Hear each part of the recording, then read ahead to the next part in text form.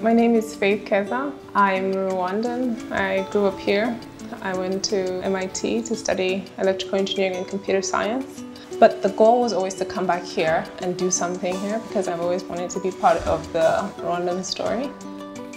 I think that it's a very proud thing for us as a company to employ more and more Rwandan engineers as they are coming up, especially with universities like CMU.